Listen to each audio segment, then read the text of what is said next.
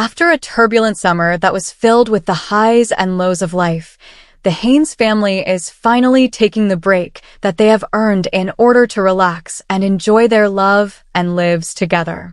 This break provides them with the opportunity to take a break that they have earned. It is nice to see them engaged in this contact due to the fact that they are taking advantage of this opportunity to enjoy each other and the times that truly count. The fact that this moment of leisure and togetherness has taken place is a tribute to the significance of taking time to relax, reconnect with one another, and find happiness in the simple pleasures that life has to offer.